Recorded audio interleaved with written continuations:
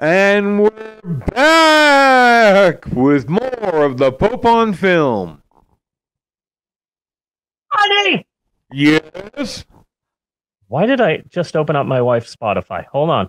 I'm lost. Where am I? Oh, man. Hello? Are you there? I'm here. Okay. I'm not. Where? What happened? I somehow went out of my settings and into Natasha's settings?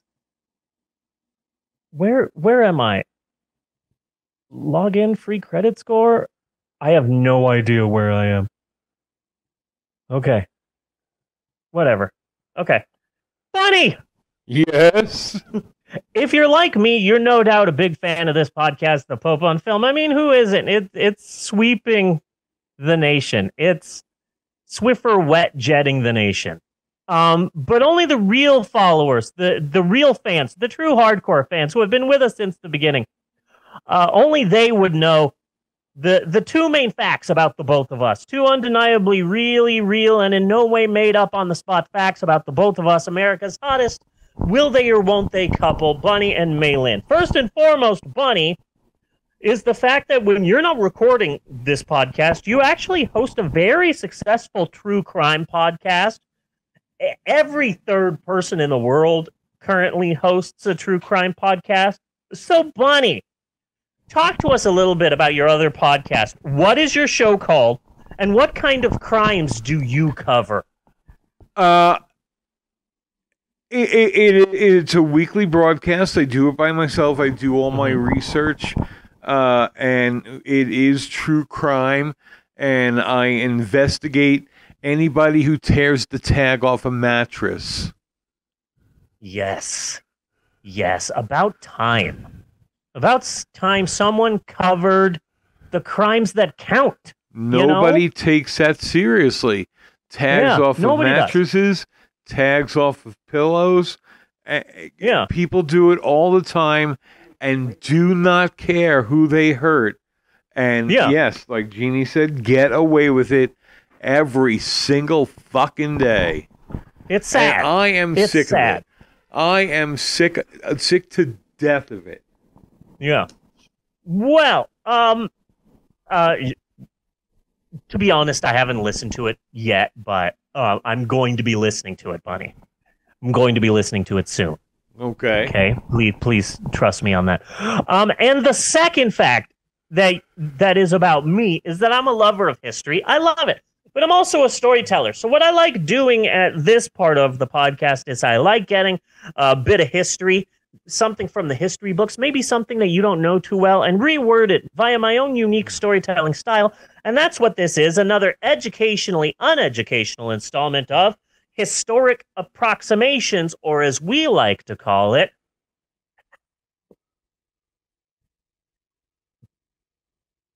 and that's capital H, capital A, small p. That's small p.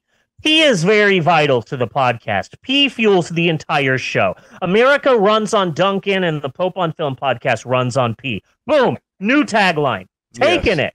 And again, to be clear, originally this segment for a long time was called Steve's Historic Approximations, or SHAP, as we like to call it, repeatedly, annoyingly, whether anyone wanted us to or not. However, a dead name is a dead name for a reason, and so we are moving on. So, what is happening with HAP this week? Well, my friends, today is a special one. I don't know where this idea came from, but here we go. For every 3 celebrities who are canceled, oh, you libs and your cancel culture. Wokeism. The far right has dubbed it wokeism because calling it normal common decency would make them to be the bad guys. Yeah. A lot of far right people are like, oh, America's so woke, and the liberals and the progressives and the SJWs, oh, they're the real fascists. Like, if there's one thing that fascists love, it's talking about how the people who fight fascism and just want people to be treated equally, they're the real Hitlers. So for every 3 celebrities who are canceled, there's usually 1 celebrity whose cancellation, it just doesn't take for whatever reason, you know? And so what we'll be doing on this Historic Approximations is we are here to remind people. There are some stars who evaded cancellation for whatever reason, and we are here to remind you, hey, these people, they're still trash. So I've got a list. Bonnie, we're going to discuss them, okay? Are you ready? Okay, but one important person who has been canceled and were canceled to the day they died just because they put nipples on Batman, Joel Schumacher. It's so funny because they did like The Dark Knight. And it's like, oh, you know, Batman needs to be gritty. Batman needs to be dark. Batman needs to be foreboding. And then they did like a Batman v Superman. Oh, maybe we need to make Batman slightly grittier and make the film darker. Make everything happen in the rain. Or Batman needs to be dark and gritty. And then they're like, no, it needs to be grittier. Get the sparkly vampire from the teen movies. Make him Batman. Make the Riddler a freaking serial killer. It needs to be grittier. But in the 90s, they just went, nipples. Yeah. Nipples. Give him nipples. Nipples in a big codpiece. That's our Batman. Uh-huh. Give him an American Express card. Yes. Harvey, I'm Batman. So, yeah, Joel Schumacher. That's his name. Yeah. I appreciate a hero. He's a hero. That's the word you're looking for. Hero. I appreciate what he was trying to do because Tim Burton really wasn't a fan of comic books, so he said, I'm going to make Batman into a Tim Burton-y film, and ooh, here are the circus gang, and ooh, top hats, and they've got exploding juggling balls, and woohoo, everything's silly and dark and foreboding. And then they took it away from Tim Burton and said, Joel Schumacher, you have Batman, what are you going to do with it? And he said, I don't know Batman, I never read the comic books, I don't know anything about it. I did see a lot of Adam West. We're making Batman as silly as frickin' possible. And like, I get that, you know? And I think that's kind of cute and kind of sweet. And I love Jim Carrey as the Riddler. He's my Riddler. my high schooler, his Riddler is Paul Dano. Fine. My Riddler is hilarious, though. My Riddler is super funny. Yeah. I still think that my preferred method of suicide is telling Tommy Lee Jones that he overacted in Batman. Yes. That would be my preferred method of suicide. Either that, or what was that movie, Secret Agent 69? What was that, Secret Agent? Cody Banks? With the woman, and she... Oh! Yeah. Chesty Morgan. Chesty Morgan, yeah. So those are my 2 methods of suicide, being Chesty Morgan or telling Tommy Lee Jones he overacted with Jim Carrey. So I've got a list of celebrities who haven't been canceled, but you should still consider staying away from them. Of course, number 1 on the list is Just Kidding Rowling. JK. Yes. Rowling. I read somewhere online, I don't remember where I read this, but whoever wrote this, mwah, chef's kiss. Italian chef's kiss. I read somewhere that someone said that before J.K. Rowling became successful, her persona was built entirely on the idea of, before they made movies, before she became a blockbuster bestseller, before she became super rich, her publishers, her manager, they built her name on being a poor single mother a single parent without a dime to her name. An underdog fighting against the rich 1%, writing this wizarding book for children, hoping that one day it could be a success. That was J.K. Rowling, a proud feminist fighting against the system. She was poor, and she did what she had to, and buy her book because she is a hero. But what happens when that underdog becomes literally the rich 1%? Yeah. What happens when that poor single mother becomes literally a billionaire? Well, what happens is she still needs to find a way to make herself out to be the victim in fighting a group. So she just picked the group that is the smallest and rarest and usually doesn't fight back. Yeah. So now here she is, just literally out here making trans people's lives dangerous. Yeah. She is a hateful bigot who can't take criticism. It's disgusting how many fans she still has. I get it, people. The wizard books were popular when you were growing up. Oh, you aged along with the Harry Potter movies. And by the time they got to the last one, oh, the kids were older and so were you. And the films matured with you. I get it. I get it. But now the author is a rich billionaire who literally wants me dead and my children taken away from me. I'm sorry. Read Terry Pratchett instead.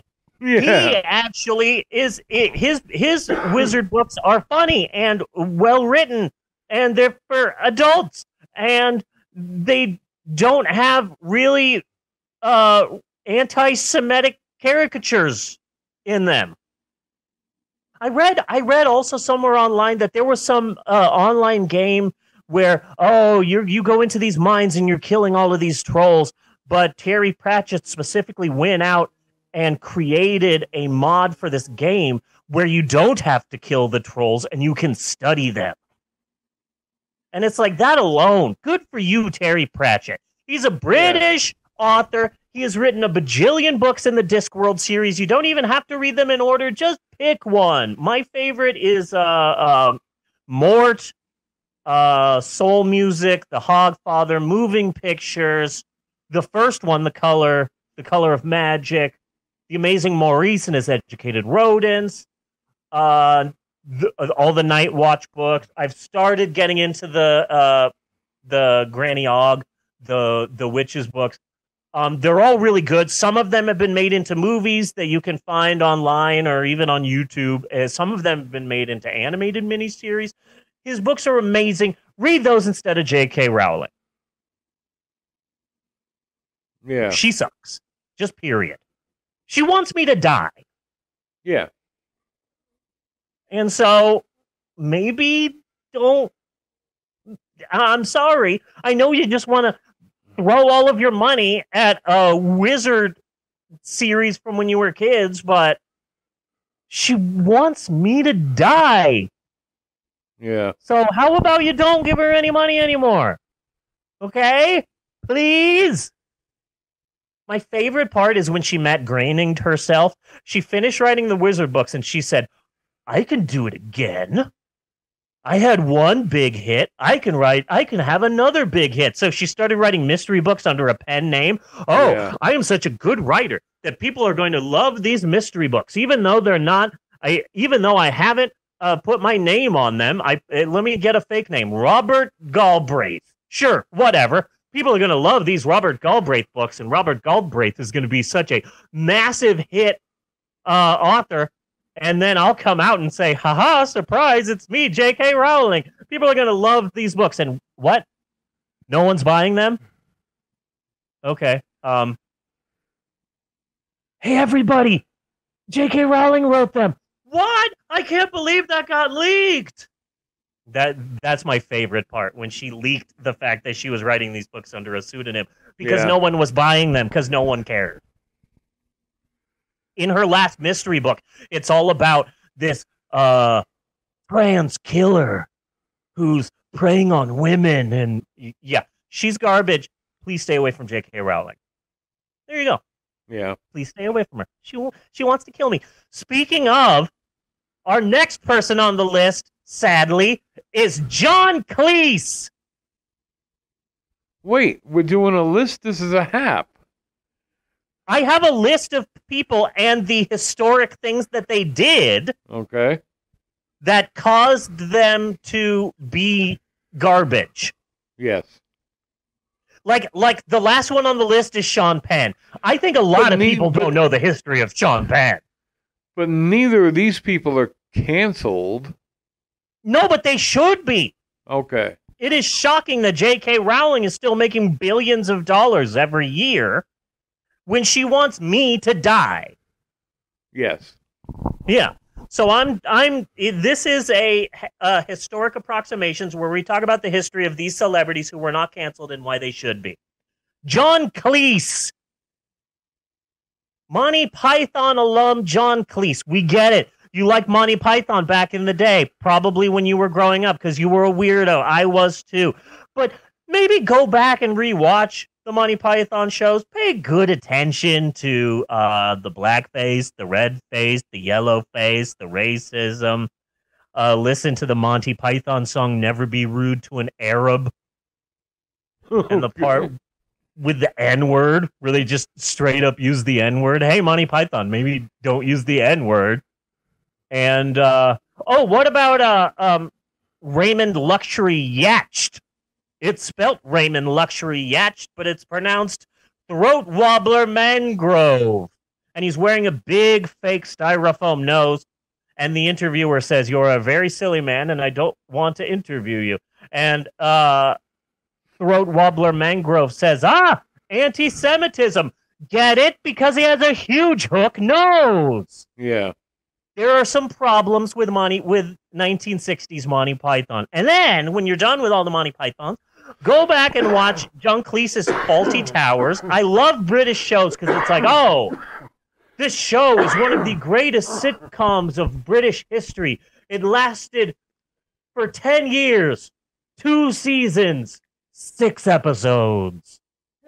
You know, British shows do that. So, like, Fawlty Towers, I think, was on for 2 seasons, and I think there was 10, maybe 20 episodes, and that's it. Is that it? It's something. I don't think there are more than 20 episodes. I am pretty certain about that. But a lot of British shows are like that. One of my favorite shows is I never liked it, so I've only seen like an episode here or there, and I know enough to know that Manuel is the butt of all the jokes. Yes. Fawlty Towers, the entirety of most of the episodes, the humor just comes from the fact that Manuel doesn't speak English. Can you imagine these stupid foreigners? So it should be no surprise that John Cleese is now defending J.K. Rowling and fighting back against cancel culture because, comedians just can't make jokes anymore. But I understand John Cleese because if I had that much racist you can make jokes. I am not obligated to find your jokes fucking funny. Yeah. Why am I obligated to find your goddamn joke funny? Yeah. Comedians can't make jokes anymore. Yeah, John Cleese, if I had that much blackface in my past, I might be against cancel culture as well. But he's now working on a new cancel culture comedy talk show with a British conservative named Andrew Doyle, and it will air on the far right-wing British news outlet GB News. So yeah, John Cleese over the past couple of years has slowly but surely done a full Joe Rogan. Yeah. And but he's still out there making movies, being interviewed, being on talk shows. And also in 2009, he went on this rant complaining about how there are so many foreigners in England that it's ruining it. Oh, I don't recognize England anymore because of all the foreigners. It's like, okay, John Cleese, I get it. You were young and rebellious and a member of the cancel culture, but now you're like in your 60s and 70s and 80s and you're against foreigners. I get it. Yeah. I get it. I feel like the same thing is happening right now with Saturday Night Live. But that's beside the point. Number 3, Roger Waters. Roger Waters. Always controversial Roger Waters. What did he do this time? The conceited man who took Pink Floyd over from the brilliant mind of Syd Barrett. I have really gotten into Syd Barrett's music lately. I love Gigolo Aunt. Okay, so he's a Putin-loving anti-Semite and a racist. Here's also a good way to describe Roger Waters. A line from Ed Wood. What does ostentatious mean? I applaud Roger Waters for being a trans ally, but it's always strange to me when people are selectively bigoted. But as far as him being anti-Semitic or not, that's something we're going to have to take a closer look at. Because here in America that if you take an anti-Israel stance, that's considered anti-Semitism, and it's fucking not. Yeah. It's just weird. It's weird that there's like selective anger and selective hatred and selective bigotry that's out there, and some people are like, "Oh, Black Lives Matter." Hate gays though. That's always weird to me, Yeah. That's always odd. Like a lot of people who attack me online for being trans, have I stand with Ukraine on their bios. Yeah. And I always think that that's odd. And it's like, oh, you believe that Black Lives Matter and you stand with Ukraine and also you want me to die. Interesting. Okay. DJ Non Sequitur over here. No, thank you. His bigotry has ruined the album The Wall for me now that I know that he's like a Putin-loving anti-Semitic and a racist and conceited and all of these things. Now, for the longest time, The Wall was the album that I went to when I was super depressed. And I was like, I wanted to wall myself up from the outside world. I would listen to The Wall. But now I listen to it, and it just sounds like a guy who needs therapy complaining about how difficult it is to be a rock star. It's like, man, this sucks. And I want to take this time to say that this has nothing to do with my older brother.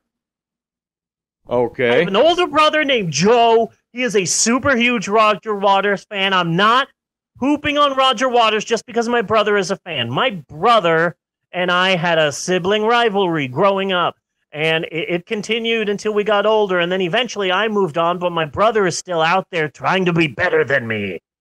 When I'm just out here trying to live my best life as my authentic self. Like, I worked on a rubber band ball for a long time, and I was really proud of it. And then suddenly, my brother is on social media. Look, this is my rubber band ball. I've been working on it for the last 3 months, and my goal is to make it bigger than my siblings' rubber band ball. And it's like, why are you coming after me?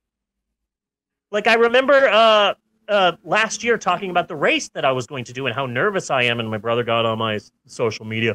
Don't worry about it. I did a race that was exactly that length earlier, and I did it in this time, which is better than yours, and I am a smoker, and I have bad knees, so I wouldn't worry about it. And it's like, okay, it sounds like you're just going out of your way to make sure that I know that you did better than me in this race, and it's the sibling.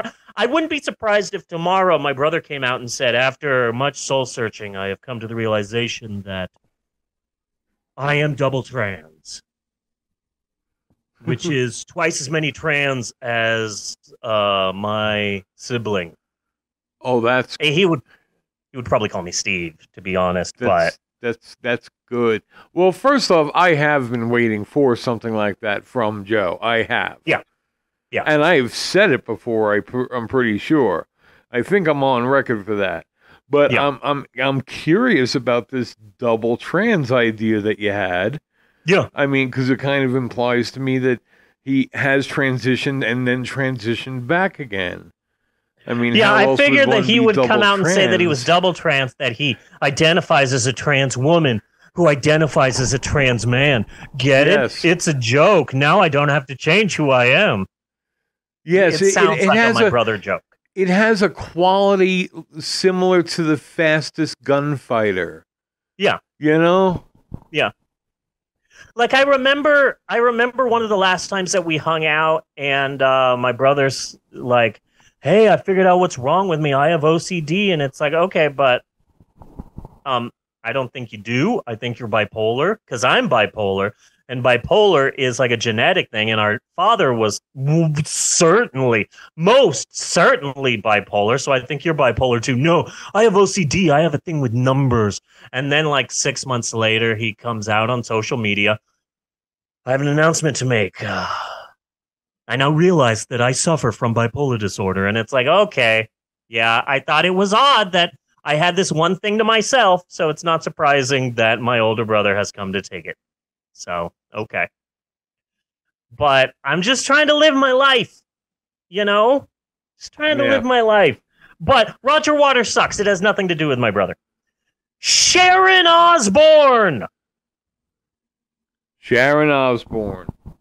She has been accused by a number of former colleagues and co-workers of numerous racist and homophobic slurs. And I love the idea that Ozzy's wife is the controversial one.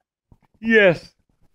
And Ozzy's just at home with a cup of tea, you know, and a crumpet reading the paper. And Sharon comes into the house and Ozzy goes, "What happened to you today, love?" "I got fired again." "Oh, I told you. You're so controversial. Why don't you just sit down and eat a bat and relax?" I love that. I love that idea. That, like, Ozzy Osbourne, you'll hear his music playing in freaking Macy's. Yeah. But Sharon is the controversial one. Wonderful. I was at the mall, because there's a mall in my town. That's how backwards Oklahoma is. We still have successful malls. I was at the mall, and on the radio, they were playing "I Want to Be Sedated" by the Ramones. Yeah. And I just thought, if Joey Ramone were alive, he would kill himself. Seeing teeny boppers outside of the shoe store eating a hot dog on a stick and listening to the Ramones while wondering if they should go to Hot Topic or not. And now Ozzy Osbourne's just fine. He's no longer controversial. It's his wife that's the problem. I love that. I love that. Cancel Sharon. We have Ozzy. We have 2 malls. I don't know if they're successful. I'm not quite sure where they are. I know where one of them is. Not so sure about the other one. I have been here since 1997. I've been in one of them maybe twice.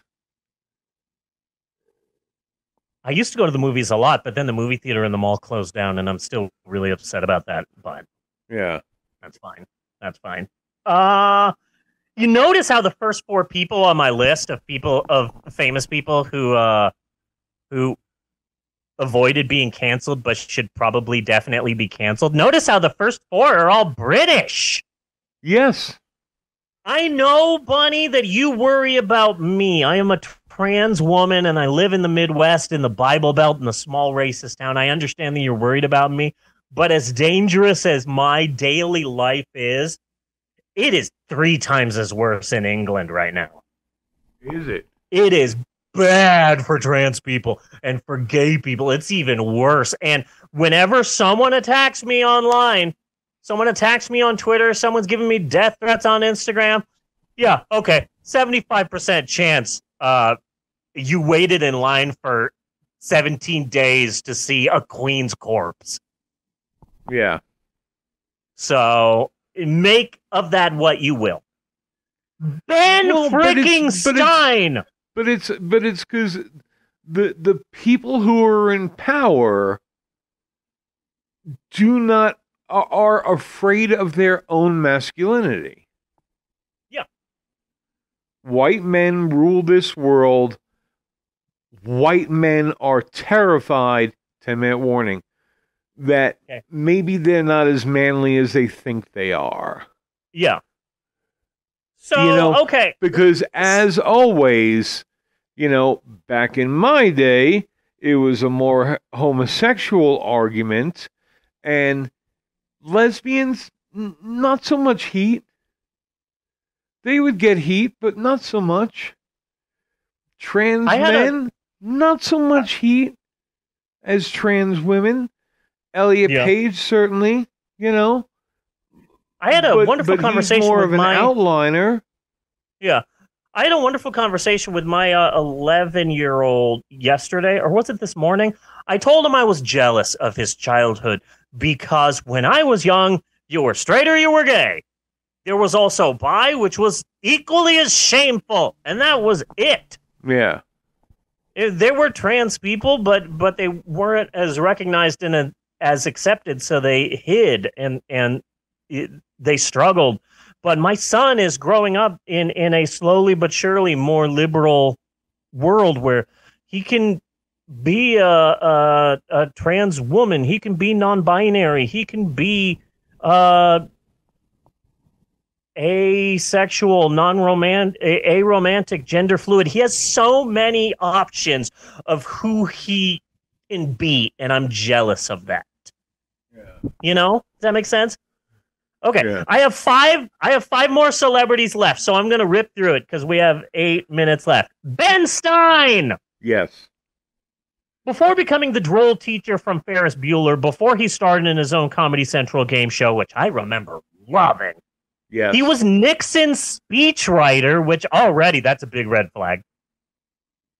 But he left politics and became a successful actor and TV personality, but recently his droll shtick wasn't enough to keep him rolling in cash, so he has gone full right-wing. He called Obama more racist than all the other previous presidents, including the ones who owned people. Yes. He said some really he had some really racist stuff to say about Michael Brown's death at the hands of cops.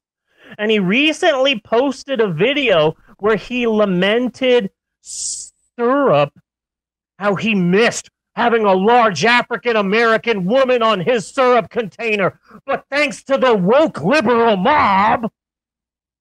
Like, okay, Ben Stein, you can shut up. Yeah. You can shut right up.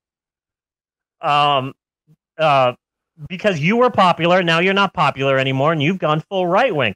Speaking of, here's a late edition, Dilbert.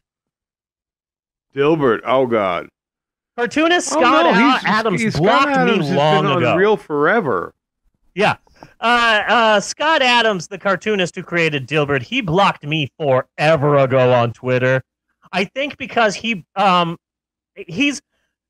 one of those celebrities where it's like, I'm super successful. Oh, wait, I'm less successful. Oh, wait, my wife left me. Well, guess I'm becoming a right-winger.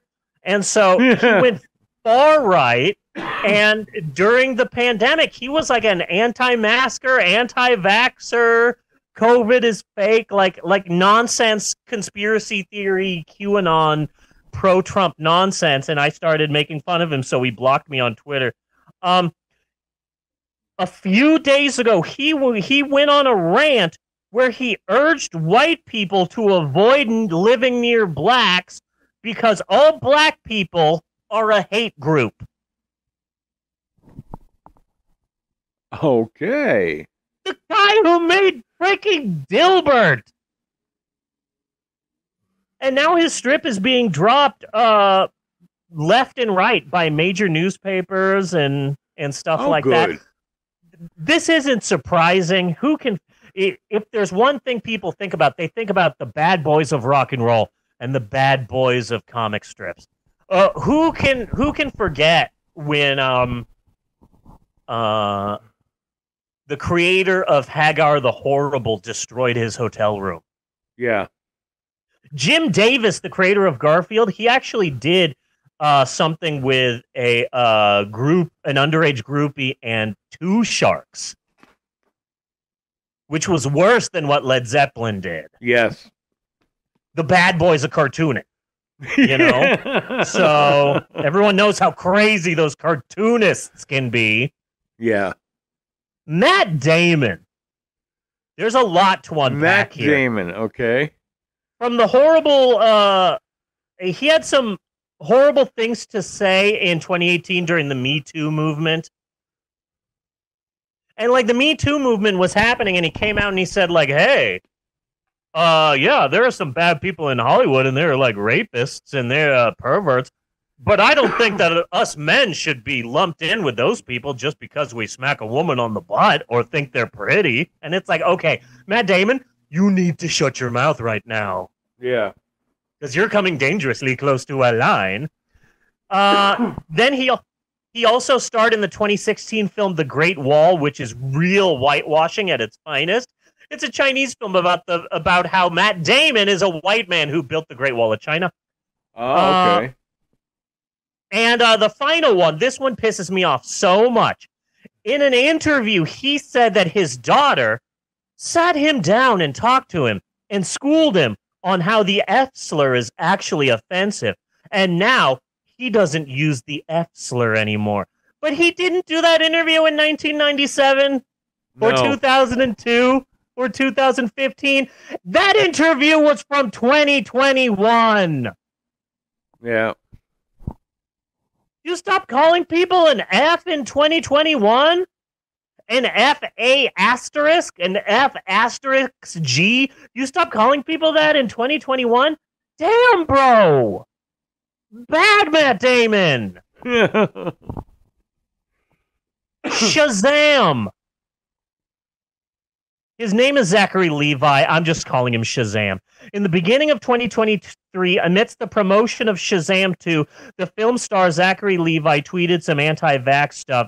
And man, I was excited for Shazam 2. But nope, not going to watch it now.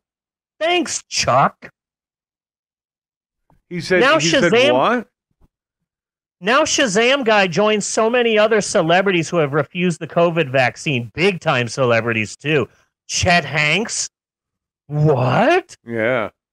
Rob Schneider? Man, will his star ever stop rising? Evangeline Lilly, which pisses me off because I just saw Ant-Man. Yeah. And of course, the two biggest names in the celebrity anti-vax movement, Kirstie Alley and Olivia Newton-John. Those two are surprising because they're both the pinnacle of health. I do not feel ashamed for that joke. At all. Period. I feel no shame for that joke. And finally, Sean Penn. Nowadays, when you see Sean Penn, he's righteously out there in ground zero helping marginalized groups, poor people, minorities, homeless people. It's not surprising to see him at ground zero of whatever the latest American tragedy is. And he's there on the ground floor helping people out. I vividly remember a picture of him in Rolling Stone magazine in a small canoe during Hurricane Katrina, helping people. And he had like a red Solo cup, which he was using to get water out of his boat. And I just remembered that vividly in my head that Sean Penn and his red Solo cup are here to save the day. He's dedicated his life to helping people, and there's a reason why. I'd like to preface this by saying that Sean Penn and Madonna have recanted their stories, and now and they now deny that all of this happened. But just go ahead and Google or Bing or Ask Jeeves or Alta Vista, Sean Penn, Madonna, baseball bat, and you can read that for yourself. Yeah, and read about the police who were there and saw Madonna's bloody face and saw how beaten up she was. And you can also take some time to go on Wikipedia, the free online encyclopedia that anyone can edit, and learn about the numerous other times that Sean Penn has assaulted people. He has assaulted a lot of people, and you know, they recanted the story about what happened with Madonna, but hey, maybe we shouldn't let Sean Penn be in front of cameras anymore. He was famous for beating up photographers. I mean, he was a major but nowadays you don't hear anything about that. Time. Yeah. So that's it for HAP this week. Historic approximations. These celebrities. Go ahead if you want to wrap it up. Yeah, these celebrities, stay away from them.